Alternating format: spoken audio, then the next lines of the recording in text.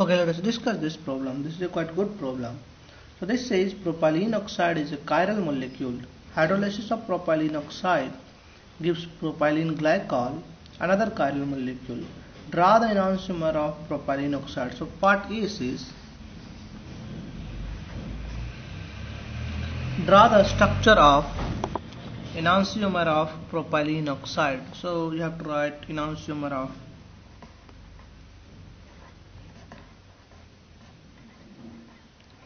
propylene oxide.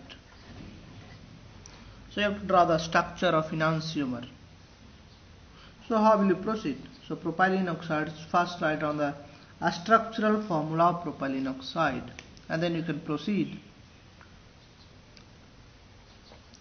So you have CH2O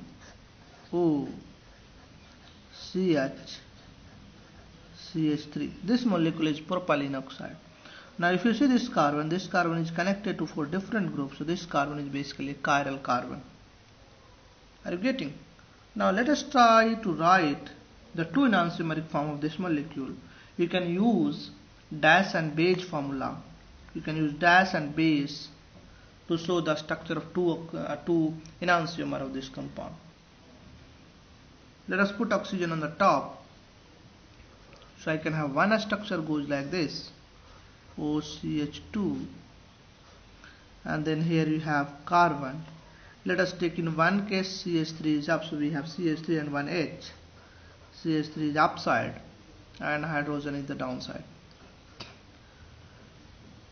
So this is one molecule, and the second molecule we will have, that is a mirror image of the same. So if they make this mirror image of this compound, you will get the second one.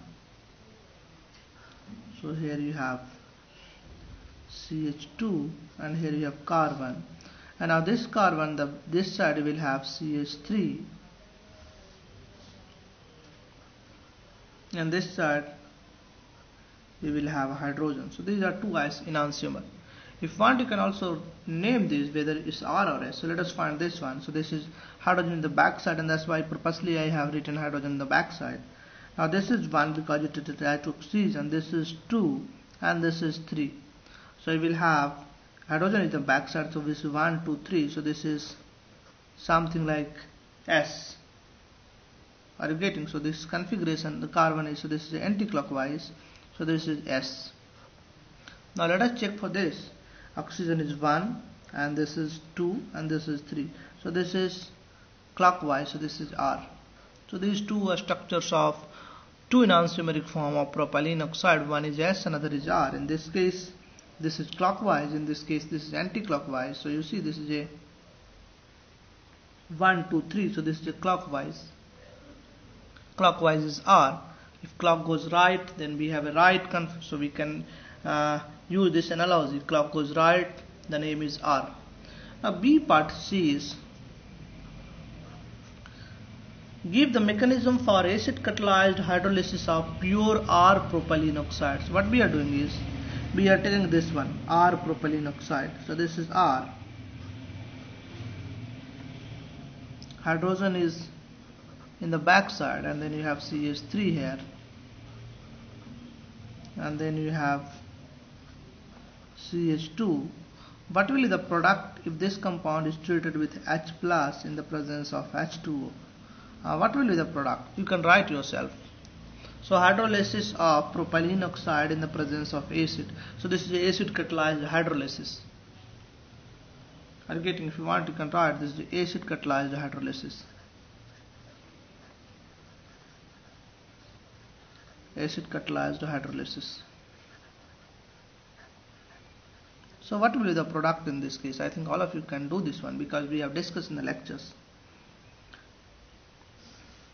There is lone pair also.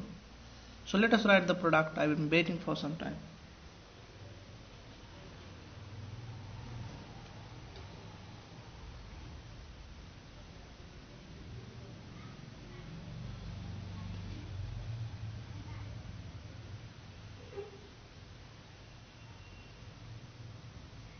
So if you write product in this case, what will happen? This oxygen takes H plus. So I'm making, so this oxygen takes H plus from here. So we will have O plus, OH plus, and this side you will have CH2, this side you will have carbon and hydrogen in the bottom side, and this CH3 is the front side. Now we have two options. So you see, either I can attack on this, or if I attack on this, carbocation that is found is secondary, this is primary. So basically H2O molecule in the next step will attack on this carbon, and this will attack from the bottom side, and this will go up. Again, so this case, what will happen, because this side aesthetically hindered, so this will attack from the bottom side. If it attacks from the bottom side, what will happen? These two groups will go up. So this will go slightly up. This will also go slightly up. So I can write a structure of the product. So this side will have CH2OH. So this side is okay. CH2OH. This carbon is not chiral. Now if you see this carbon, now this OH will come in the bottom, and this hydrogen will go up, and this CH3 will go here. Now let us find the configuration of this carbon. Still this carbon is a chiral carbon. Now if you see the structure, the chirality of this carbon, what is the configuration? 1, this is 2, and this is 3. So this is 1, 2, 3. This is I think this either R or S. So let us check. So this is anti-clockwise. Are you getting? So anti-clockwise is S. So configuration of this is S. You can check yourself. So this is anti-clockwise 1, 2, 3. So this goes something like this. So this is anti-clockwise, yes. So this means if you take R, and if you take, so this is because we have taken R. So you see here. So this is the R configuration. So if you take R and you do acid catalyzed hydrolysis, the final glycol, so this is CH2OH, this side also COH. So adjacent carbon contains OH group. These are called glycols. So glycols, in this case, the glycol I am getting, that is a S glycol. Now the same question says part C this time. Now this says, give the mechanism of base catalyzed hydrolysis of R propylene oxide. So again we are taking R, isomer of the propylene oxide, RCH2, OCH2, C, and here I have CH3, that is the front, and hydrogen in the back.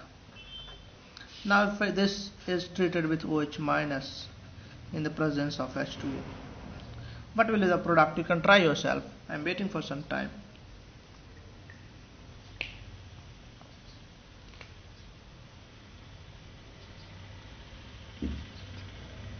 So you see, in this case, OH minus can act as a nucleophile, and our reaction is SN2 like. It can attack here or it can attack here. This side is aesthetically hindered, so this OH minus this time will attack on this carbon, primary carbon. This is SN2 like mechanism.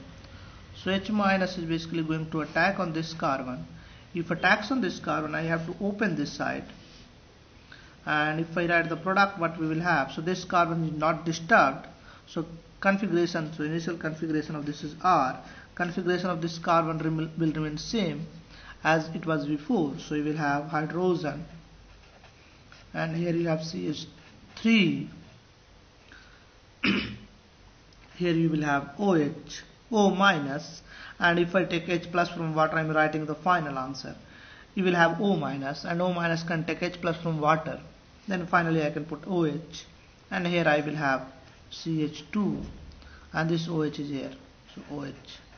Now if you see, this carbon is now, this is 1, this is 2, this is 3, so this is clockwise. So clockwise is R.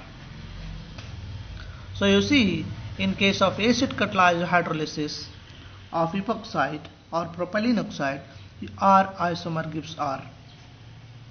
Are you getting or not? So this is an important point. In case of acid catalyzed hydrolysis, inversion takes place. In case of base catalyzed hydrolysis, retention takes place.